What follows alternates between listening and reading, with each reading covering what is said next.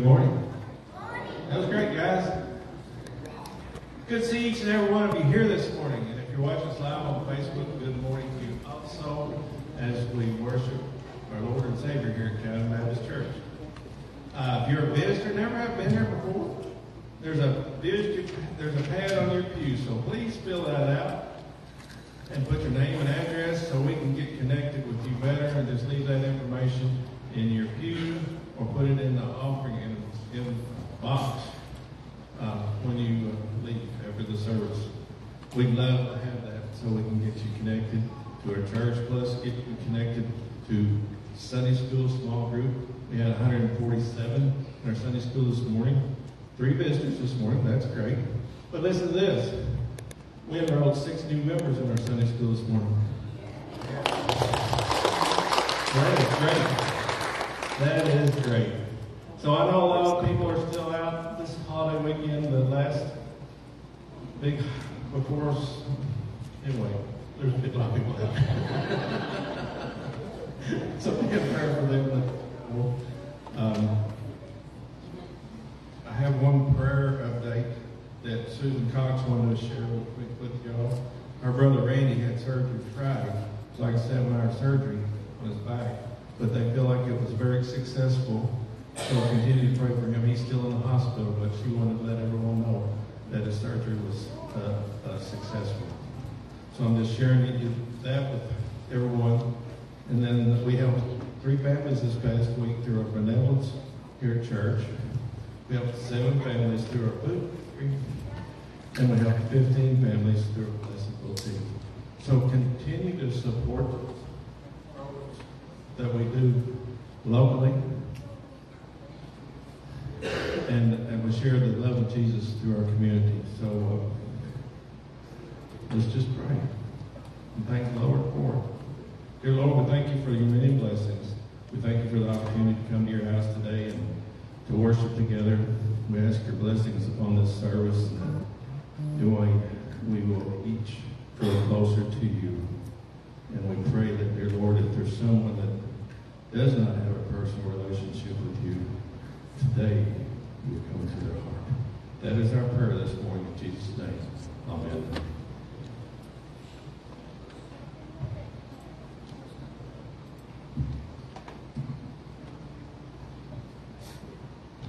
Good morning. I'm not Lewis, so I won't make you say it twice if it's not loud, but Lewis has got the controls on that one.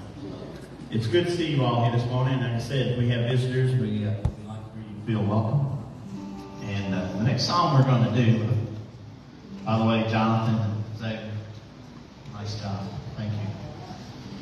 The song's called Chain Breaker. It says, if you've been walking the same old road for miles and miles, that if you've been hearing the same old voice tell the same old lies, if you're trying to feel the same old holes inside, there's a better life.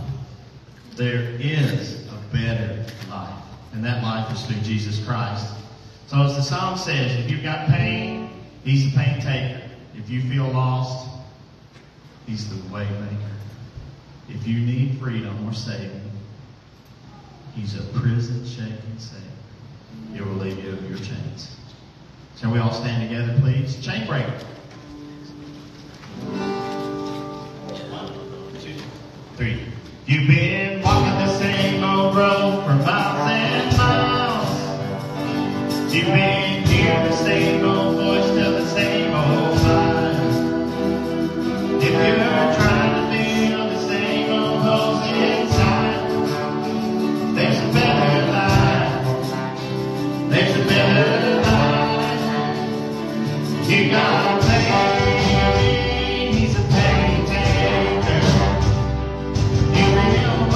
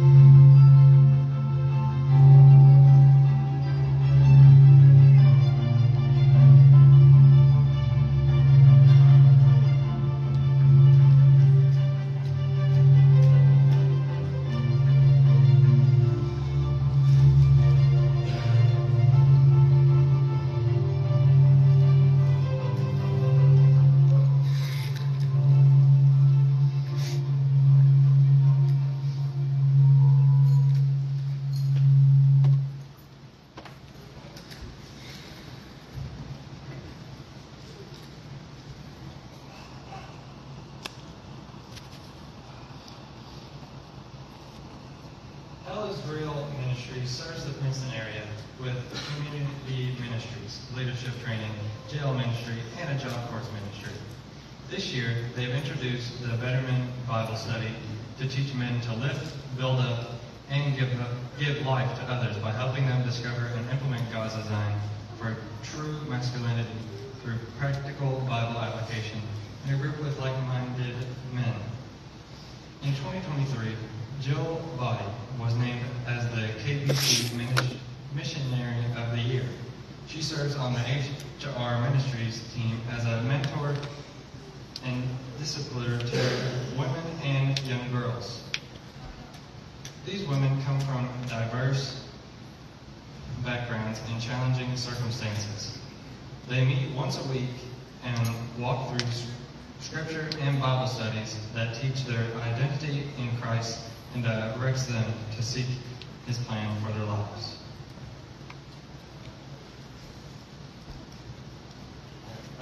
Local prayer. We have down Gloria Harkins, Robin Austin, Karen Gross, and Jennifer Hamilton. Is there any others? Ralph Wetzel family. All right. Helen Mars, Okay.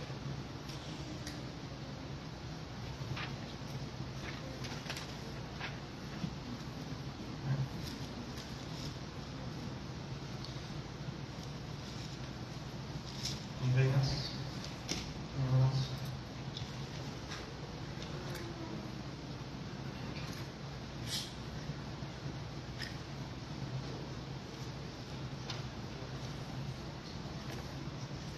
And now the altar is open for a time of prayer. Please go ahead. Oops, my bad.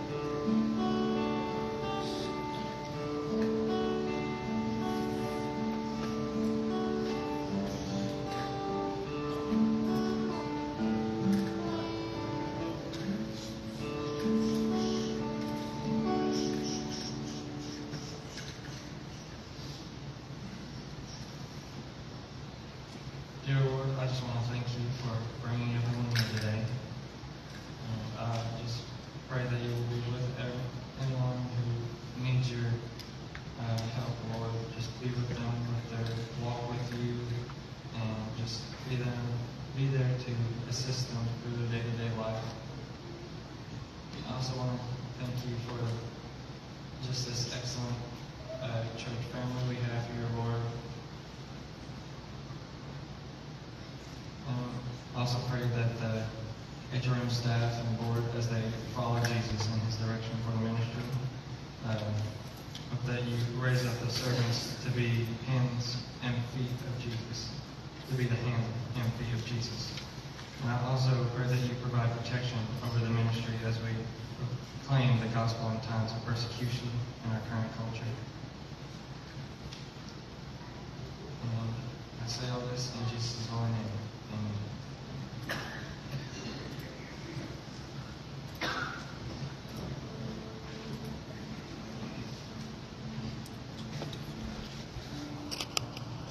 I'm going to ask you to stand with us now as we sing hymn 275, I Surrender All.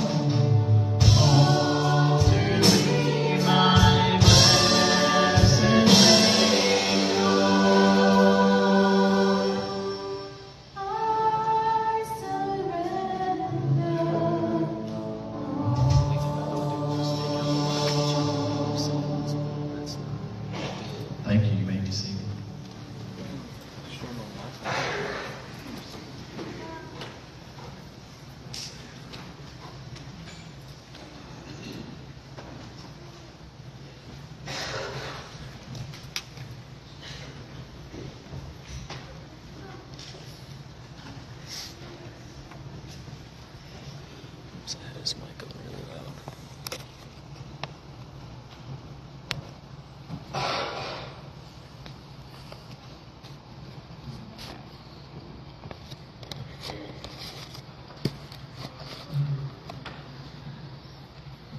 So last Wednesday I was able to sing a gospel test. You saw my Facebook, you saw that I had youth come and support me, and that was like the coolest thing ever. Because I had no idea that they were coming, and I walked out on stage in front of a bunch of people I didn't know, which is very easy to do. But then when I heard they chanted "Go Zach," and I looked out there and I saw like a group of them, and I got so nervous. I was shaking. My hands were sweating. But then they all, when I was done, they said they didn't know I could sing like that. And I was like, I sing every Wednesday and Sunday, but they said I sang different there. So I did sing older songs there. And I guess there's just a side of me that people don't know. I love Southern gospel music. And today I just wanted to play an old Crab Family song that really spoke to me as a kid and through my years. It's called Still Holding On. And I just hope you listen to the words of it.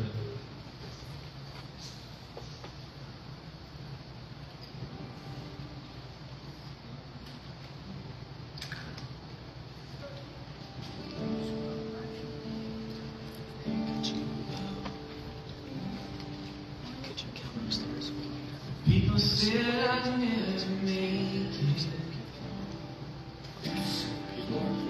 They said I'd never see it through. But they don't know what keeps me going. I guess they never had made you. My life, it was in shambles until the day you came along. You turned my tears into laughter. You gave me a brand new song. And I'm still holding on. Lord, I'll never let you go.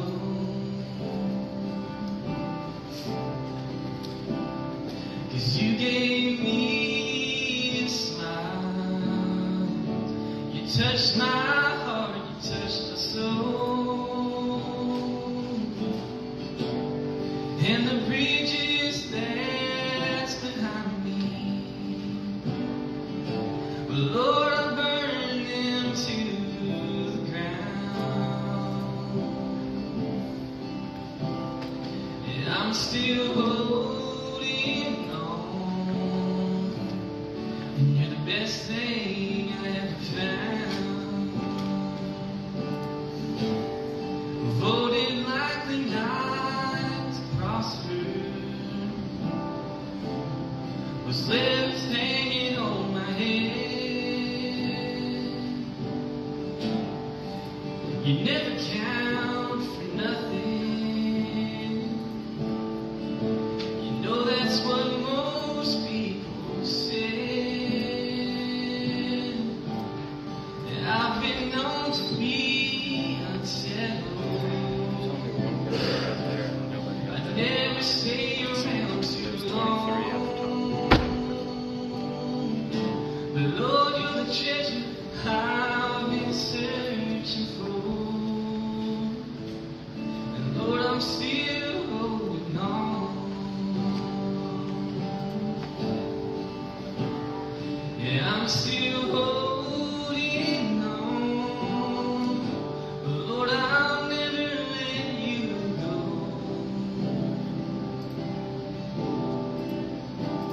'Cause you gave me a smile. You touched my heart, you touched my soul. And the bridges that's behind me, but Lord, I burn them to the ground. And I'm still holding on. 'Cause you're the best thing I ever found. And the bridges that's behind me,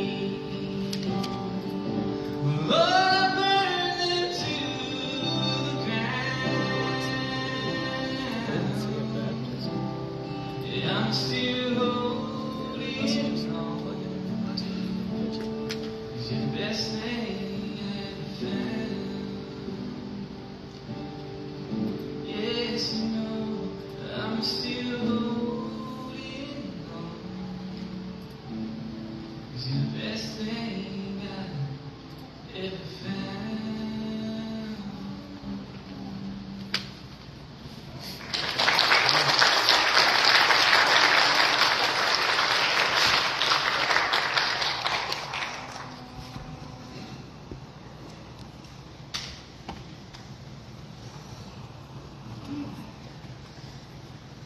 Well, it's a good day to be in church, right?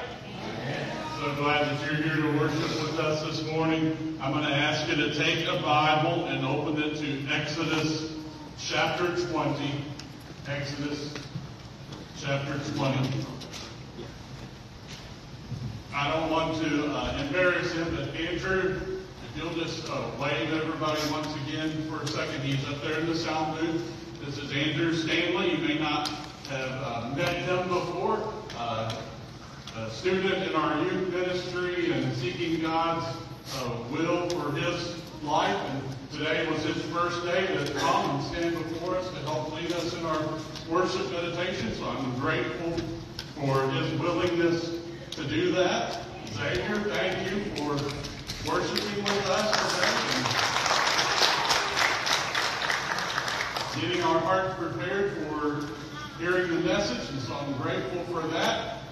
The people that come to the first service, there's a couple of other teenage girls that help us with music each Sunday morning. And so I am just overjoyed today to know that these young people are here and serving God with us. And I'm grateful for those who are allowing them to do that. So I really appreciate that. On this Labor Day Sunday, I know that there are going to be pastors all over America that are going to be preaching on the importance of work. And they're probably going to refer to some passages like Ephesians chapter 4, verse 28, which says, anyone who has been stealing must steal no longer, but must work, doing something useful with their own hands. Now, I know I really just kind of messed some of you up because I told you to turn to Exodus chapter 20, and here I am reading out of Ephesians. We're going to go to Exodus in just a minute. Hold your place there. But I just want to kind of get your mind thinking now about some of these verses that talk about our need for working hard. In fact, Colossians chapter 3, verse 23 says, whatever you do, work at it with all your heart as working for the Lord, not for human masters. These pastors are probably going to mention Proverbs 14:23. It says, all hard work brings a profit, but mere talk leads only to poverty. They might even talk about the virtuous woman that's described in Proverbs 31. She is said to be a woman who sets about her work vigorously. In verse 13, it says she works with eager hands. She's not idle. She's awake and starts her day before the sun even rises. Her lamp doesn't go out at night until she has everybody in her family fed and cared for. These pastors, they might also mention Ecclesiastes chapter 10, verse 18. It says, through laziness the rafters sag, because of idle hands the house leaks. Now, some of you ladies, you might want to write that passage of Scripture down. Ecclesiastes 10:18. Through laziness the rafters sag. Just maybe point that out to your husband whenever you've got that to-do list ready for him. The rafters are sagging. You need to take care of that. Don't let your rafters sag. That might be a new little slogan you can use in your house. Did you know that the book of Proverbs actually has 19 different passages of Scripture that mention the destructive nature of being lazy, or it uses the word a sluggard? Proverbs 26:15 is just one of those verses. It says, a sluggard buries his hand in the dish. He is too lazy to bring it back to his mouth. In other words, the opportunity's there. But there are some people that, even though they can lay hold of it, they don't have the follow-through to make it happen. And so there are going to be pastors this morning on this Labor Day Sunday that are going to bemoan the fact that there are people in our culture today who are lazy and who refuse to work. And they would be right. There are people who do not value hard work. However, there is an old adage in the world of public speaking that says, know your audience. Know your audience. And I'm convinced that the majority of you work very hard. You stay busy most of the time. You are dedicated and faithful to your job. You are reliable. You're not lazy. And so it seemed to be, in my mind at least, somewhat counterproductive to talk to you about being slothful. Because what I really think we need to talk about is taking a break. What I think we really need to focus on is maybe set aside our work for a time of rest. You see, God wants you to rest, to take a holiday, to take some time to relax. In fact, he thinks it's so important that he even included it in his 10 most important things that you can do to have a really beneficial and successful life. In Exodus chapter 20, we find this list of the 10 things that God deemed as the most important for you to experience the best life possible on earth. You probably know this list as the 10 Commandments. Some of you who are reading the daily devotions with me through the YouVersion Bible app, you know we just looked at the fact that in Hebrew this list is often called the 10 words or the 10 sayings of God. And right in the middle of this list, in verse 8, Exodus chapter 20, verse 8, is the 5th saying.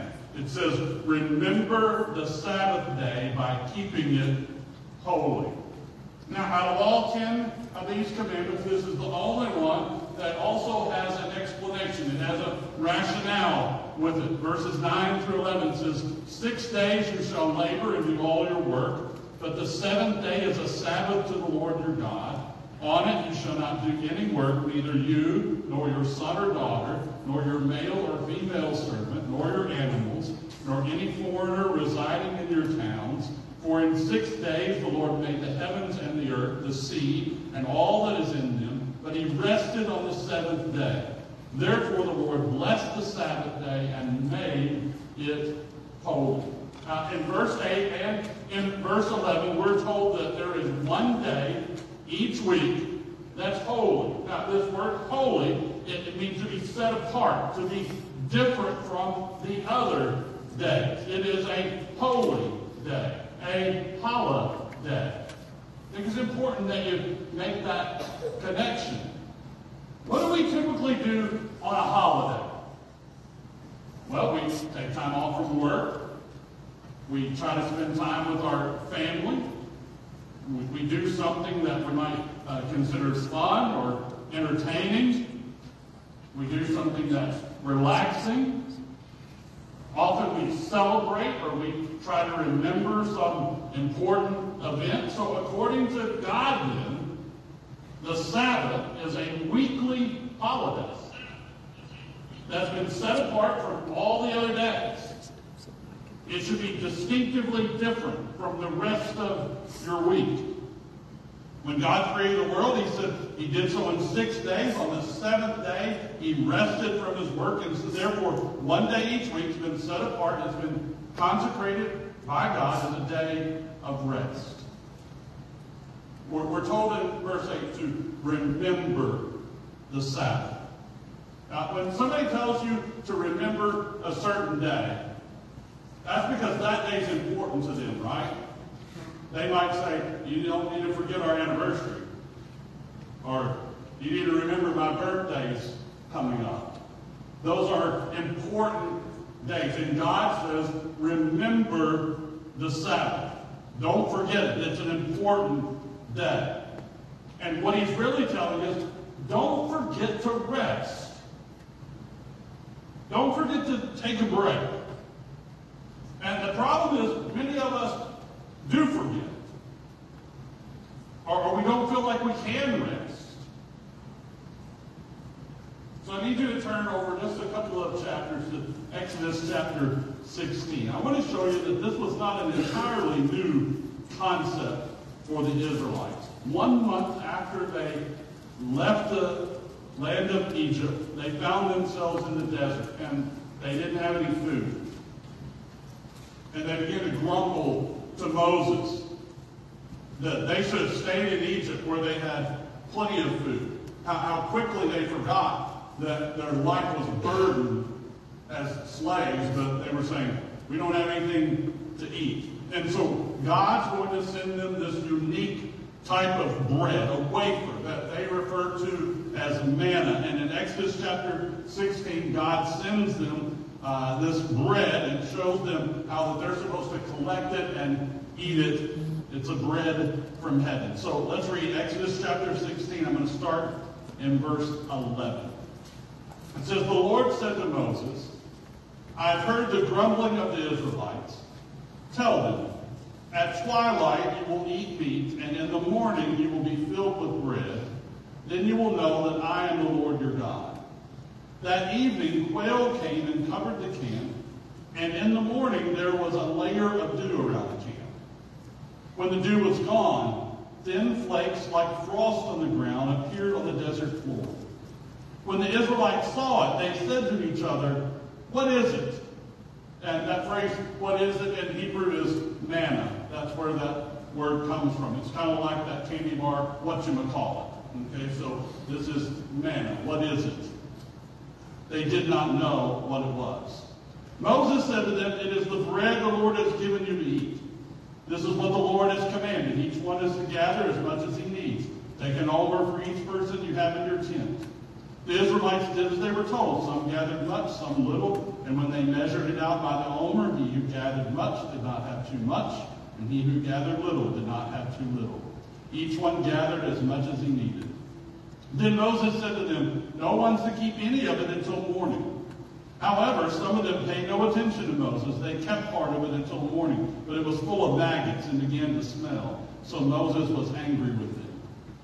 Each morning, everyone gathered as much as he needed, and when the sun grew hot, it melted away. On the sixth day, they gathered twice as much, 2 omers for each person, and the leaders of the community came and reported this to Moses. He said to them, this is what the Lord commanded. Tomorrow is to be a day of rest, a holy Sabbath to the Lord. So bake what you want to bake, boil what you want to boil. Save whatever is left and keep it until morning. So they saved it until morning as Moses commanded, and it did not stink or get maggots in it. Eat it today, Moses said, because today is a Sabbath to the Lord. You will not find any of it on the ground today. 6 days you are to gather it, but on the 7th day, the Sabbath, there will not be any. Nevertheless, some of the people went out on the 7th day to gather it, but they found none. Then the Lord said to Moses, how long will you refuse to keep my commands and my instructions? Bear in mind that the Lord has given you the Sabbath. That is why on the 6th day he gives you bread for 2 days. Everyone's to stay where he is on the 7th day. No one is to go out. So the people rested on the 7th day. So I want you to notice something in verse 29. It says, bear in mind that the Lord has given you the Sabbath. He's saying the Sabbath is for us. And then the last verse that we read, it said, what did the people do on the Sabbath? They rested. They rested. So this day has been given to us as a day to rest. We need to understand this test, though, from God. What was he trying to teach the Israelites? Well, this entire episode, it occurred because they weren't sure that God was going to meet their needs. They complained about not having any food, and so God gave them food. But they still were uncertain that God would provide for them. They tried to gather too much, or they tried to gather it on the holiday. And so God made sure they understood the importance by making their efforts on the Sabbath worthless. So you can go out and work, but it's not going to amount to anything. Let's also not forget, prior to this experience, if you're a slave, how many days a week do you think you're going to work? 7 days a week. How long do you think you're going to work that day? All day long. Do you think it's going to be easy work or hard work? Hard work. And you're working for for someone else, for their benefit. And so then at the end of that day, every day, they would also then have to go home and try to provide for their own family. They would have to try to grow their own crops. They would have to take care of feeding their children. They would have to do all of these things that were on top of working for someone else. Well, that sounds kind of familiar, doesn't it? That sounds a lot like the world that we live in, where we do all of this work, somebody else really gets the benefit, and then we still have to come home and do all of these other things. And God's now saying, I want to give you an opportunity to rest. Trust me. I'll provide for you. I'll meet your needs. Take the time to relax. So I think that's why this day of rest is so important. It's an expression of our faith in the provision of God. When you take the time to relax, you're actually trusting that God's going to meet your needs. People who are always working, who are always stressing, what are they putting their trust in? Their own ability and the work. And when you take the time to step away from that work, and I'm not just talking about our jobs, I'm talking about all of the busyness that we engage in. When you can really take a breath, a true, relaxing breath, then you start to really believe, God's got this. I can trust him. How many of you have ever taken a vacation and it took you 2 to 3 days before you ever really got to that point of where you could relax? Because your mind was still working on all those things that needed to be done. I think that's why we need this regular weekly holiday. It's to routinely set everything else aside, enjoy life, enjoy the relationships that we have with other people, to enjoy time with our friends, to enjoy God's creation, to enjoy God. While you're in the book of Exodus, turn over to chapter 31 with me for just a moment. Exodus chapter 31. By taking a Shabbat, that's the Jewish way of saying the Sabbath, you are engaging in an act of worship in which you acknowledge the authority and the blessings of God on your life. Let's not forget, this is a command. It's a word from the Lord about the best way to live your life. And when you keep the Sabbath, you are not only honoring God, but you're also acknowledging his authority over your life. Exodus 31, let's read verses 12 through 18. It says, Then the Lord said to Moses, Say to the Israelites, You must observe my Sabbaths. This will be a sign between me and you for the generations to come, so you may know that I am the Lord who makes you holy. Observe the Sabbath, because it is holy to you. Anyone who desecrates it must be put to death. Whoever does any work on that day must be cut off from his people. For 6 days work is to be done, but the seventh day is a Sabbath of rest, holy to the Lord. Whoever does any work on the Sabbath day must be put to death. The Israelites are to observe the Sabbath, celebrating it from generations to come as a lasting covenant. It will be a sign between me and the Israelites forever. For in 6 days the Lord made the heavens and the earth, and on the seventh day he abstained from work and rested.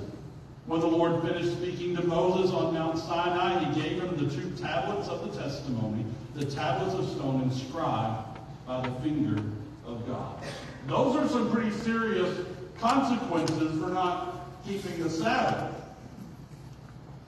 But it's a defining way, an outward way, that the people were displaying their trust and obedience to God. It was different from the way everybody else in the world lived. And I would say that's true in our culture as well. Everybody's always on the go. Even if you take that time off on Saturday and Sunday, what are people doing? They're filling it with all of this other activity so that when they go back on Monday, they're more tired than they were when they left on Friday. It's saying live differently than the rest of the world. Let me just take a moment to clarify which day is supposed to be the Sabbath. Historically, for the Jewish people, that day has been Saturday. And By the way, when we were in Israel, everything stops on Saturday. There's nothing open. Nobody goes anywhere. All the preparations were made the day before. And they spent time with family. And they spent time just relaxing. Sometimes in prayer. Sometimes just going out and enjoying nature. They took it as an opportunity to rest. And since everybody was doing that collectively, well, it made it kind of easy to rest that day. But here in the West, we have typically observed Sunday as the Sabbath. It's a day that we set aside for worshiping God and minimizing our work. And the rationale is when Jesus rose from the dead on the first day of the week on Sunday, and so we gather in celebration and to remember that day. Remember a holiday, a day of remembering the death and resurrection of Jesus. You thought we only did that on Easter. No, we're supposed to do it every week. It's every week that we honor God. And yet I really think you need to recognize we are doubly blessed. Because our society is built in not just Sunday as a day of rest, but also Saturday as a day of rest. So you have the added benefit now that you can take one day to spend time with your family, relax, and another day in worshiping God. And yet we're still tired. We're still filling it with busyness. I realize some of you, I just can't do it. I've got too many things that I need to do. I just can't set it all aside. Well, you need to understand that God established the Sabbath for your benefit. So let's turn to the New Testament, Mark chapter 2.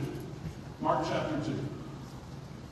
There have actually been numerous scientific studies that confirm the benefits of taking regular time to rest your mind and rest your body.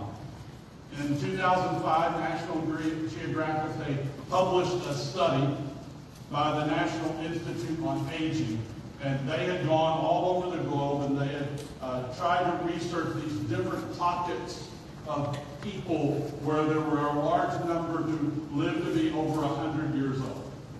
And they found that in those communities that predominantly everyone observed the Sabbath. They observed the time of rest.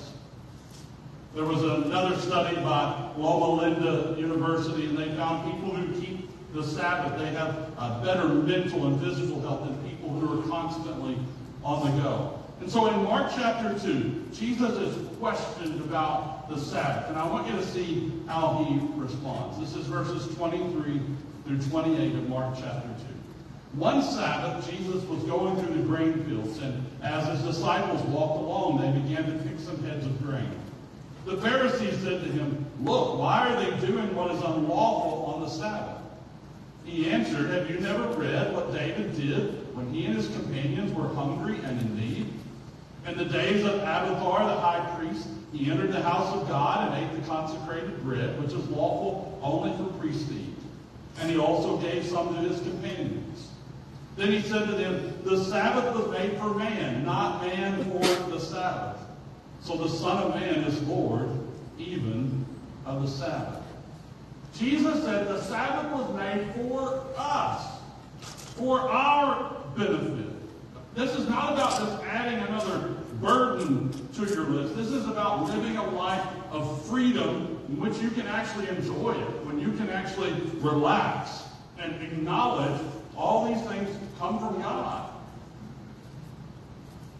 So if you have a job in which you work for somebody else, please don't go to your employer this next week and say, "My pastor said I don't have to work." Because that's not what I'm telling you this morning. The Bible is replete with admonitions for us to work hard as a matter of integrity. We're supposed to work just as hard when their eye is on us as when they're not watching. And yet we're also supposed to show the world that there is more to this life than just the accumulation of stuff and productivity. So I want to finish kind of with a word of caution. The Apostle Paul, he warns us about judging other people based upon how they observe the Sabbath. And I think it's important for us to kind of look at that. Because it's real easy for us to be critical of someone who maybe works on Sunday. Or critical of somebody. You might even go out this afternoon and you're going to see somebody mowing their yard. You're thinking, they shouldn't be doing that. And I want to make sure that we're handling this in a proper way.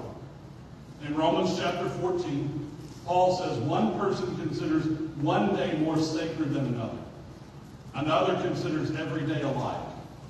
Each of them should be fully convinced in their own mind. Whoever regards one day as special does so to the Lord. Whoever eats meat does so to the Lord, for they give thanks to God. And whoever abstains does so to the Lord and gives thanks to God. You remember I said that a public speaker needs to know his audience, and I know that we live in an agricultural community.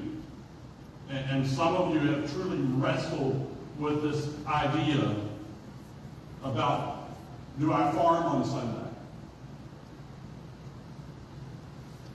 Well, there are times when your cow is literally in the ditch, and you need to get it out. And Jesus talks about that. And there are times during planting season, during harvest season, when it rains for 2 weeks straight, and there's only 2 days that are sunny, and one of them is a Sunday. And now you have to decide, what are you going to do? And I just need to say, I'm not a farmer. My dad farmed until I was about 9 years old, and then we left the farm. So I never had any of those responsibilities. I don't know what that's like. In the same way that you don't know what my responsibilities are like. I would tell you, even somebody that has the same job as you need to be very careful about judging them or critiquing them, because you don't know what kind of stress they have on top of that. We need to be careful judging other people's responsibility. It is arrogant of us to think that we work harder than somebody else, or that our time is more valuable than somebody else's. That's what happened to Jesus when he was confronted with the situation. He healed a woman on the Sabbath, and there were people that were upset with him. He just responded by saying, don't you feed your animals on the Sabbath? I think this woman is just as important as your animals. And so, don't create a greater burden on somebody else if they react differently to you about how they're going to take their rest or how they're going to honor God. You know, in years past, the only way that you could observe the Sabbath was by going to church, eating fried chicken, and taking a nap in your recliner, and that was it. Instead, we need to acknowledge that there is a principle here that needs to be followed. You need rest, and you need to honor God.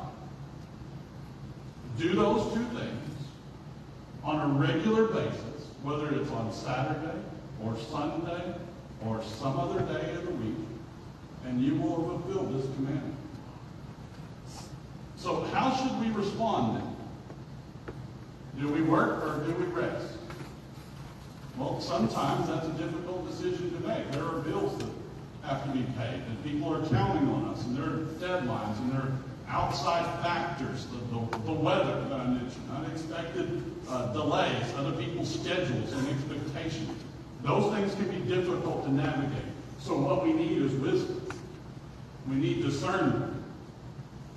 Several years ago, I was introduced to a chart that I'm going to refer to as the quadrants of urgency. It's in a book entitled The 7 Habits of Highly Effective People by Stephen Covey. He claims everything that we do, we could fit into one of 4 quadrants.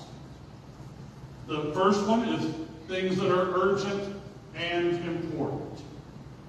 The second one are things that are important, but they're not urgent. The third quadrant are things that are urgent, but not important. And the fourth one is not important, not urgent. Somebody observed that Mark Zuckerberg of Facebook, he has made millions of dollars because people have spent so much time in quadrant 4 doing things that are not important and not urgent. In quadrant 1, these are things that must be done today. They are urgent and they are important. My wife was here for the first service today, and I talked to her afterwards, and she said, I just want you to know everything on my list for you to do is urgent and important. That's how other people feel sometimes, isn't it? Let me give you an example of something that really would be classified as urgent and important. Let's say you're a young mother and your baby is out of formula. Then it's going to be urgent and important that you go to the grocery and get formula. That's not something that you can put off. You have to get formula. But then there are other things that have deadlines, but they're not really important. Here's a silly little example. Some of you maybe still do this. I know in the past we had coupons, and those coupons had a date on them. When they expired, you couldn't use them anymore. And maybe you had a bunch of coupons that were about to expire, and you thought, I've got to go to the grocery store today because these coupons are going to expire, when in fact, the things that the coupons were for, you didn't really need. And so there's this idea that it's urgent, but it's not really important. We need to be able to discern that. I think, whether we want to admit it or not, we spend a lot of time doing things that aren't really that important.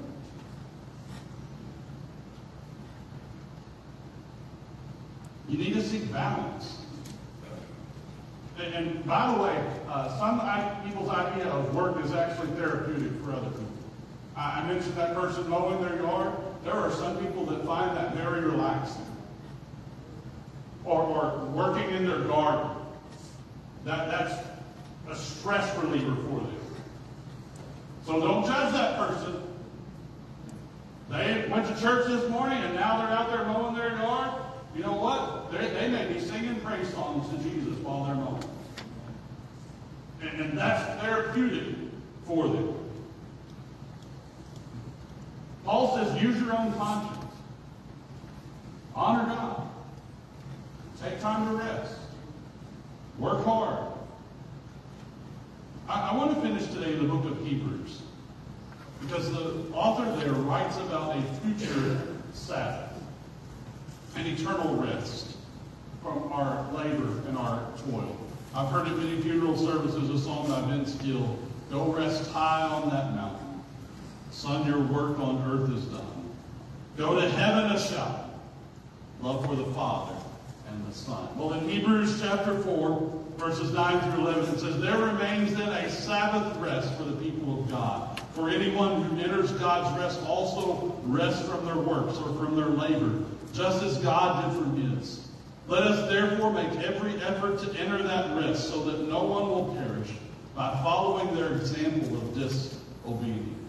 So are you making every effort to enter into heaven? How are you prioritizing your quadrants of urgency? The author of Hebrews says you can enjoy that eternal rest, that everlasting holiday in paradise with Jesus, if you will simply put your faith in him as your Lord and Savior. He goes on to say, though, that faith is evident by being obedient to God. In verse 2, he says, for we also have had the good news proclaimed to us just as they did.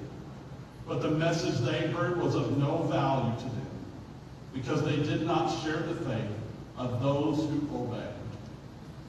And so I just want to encourage you today, make every effort to honor God in every area of your life. Honor him when you get up in the morning. Honor him when you go to bed at night. Honor him with every moment in between. Would you bow your head.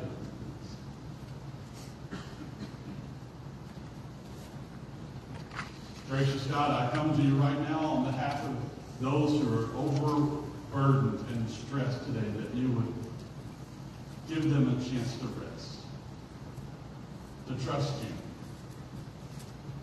And I pray that your Spirit would just come over them even now.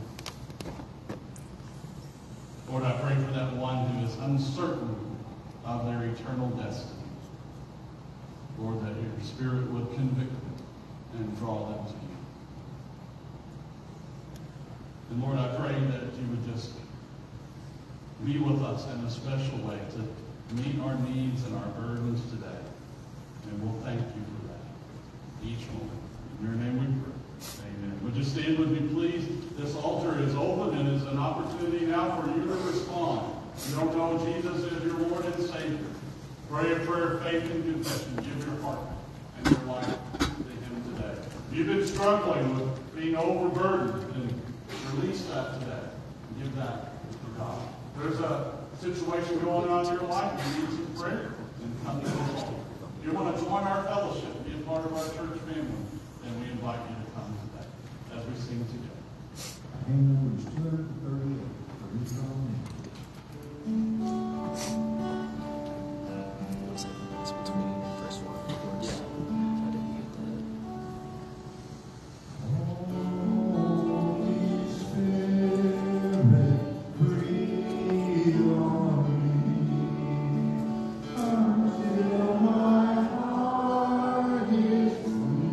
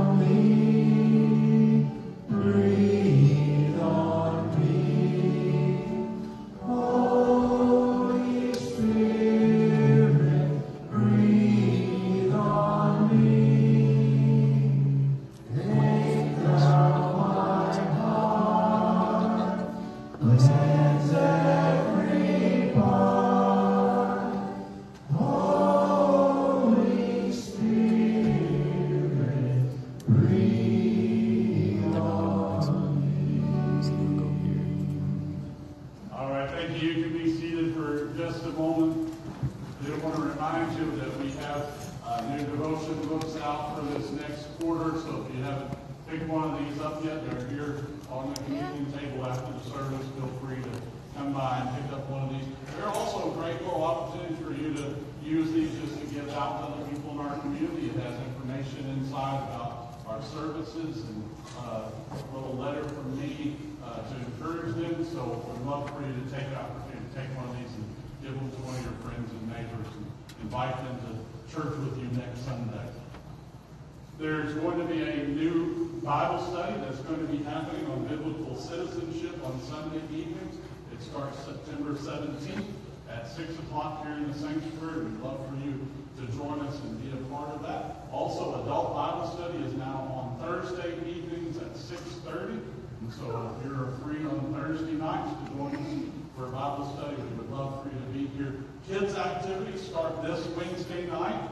And so love for you to see your kids here. I think you can drop them off between 6 and 6:30 in the fellowship hall. That's right. Between 6 and 6:30 in the fellowship hall, and then you'll pick them up in the Christian Life Center.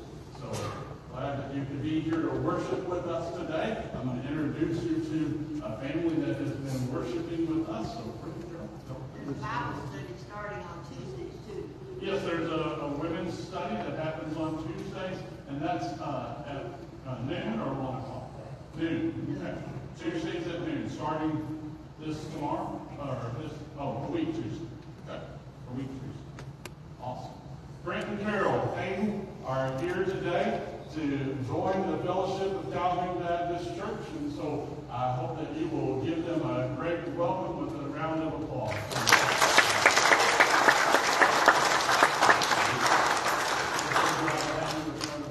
Our church family, and hopefully, he grew up here. So we did a little memory lane tour this week earlier. Got to see some of the places where he got in trouble. No, he came to worship and study with us. Earl Boyd, do you mind to dismiss us in a word of prayer? After we dismiss, come around and welcome them to our church family. Most gracious Heavenly Father, thank you for the opportunity today to come and worship you and the country that we have freedom right now. Thank you. We're come forward and join our church family. We supported with them and acted as they feel that we love you. Thank you for the Sam, for the Zach, all the leadership of the church, and what we do not only for church membership, but also for community. Lord, each week, guide and direct us, and as we have a restful holiday, let us down.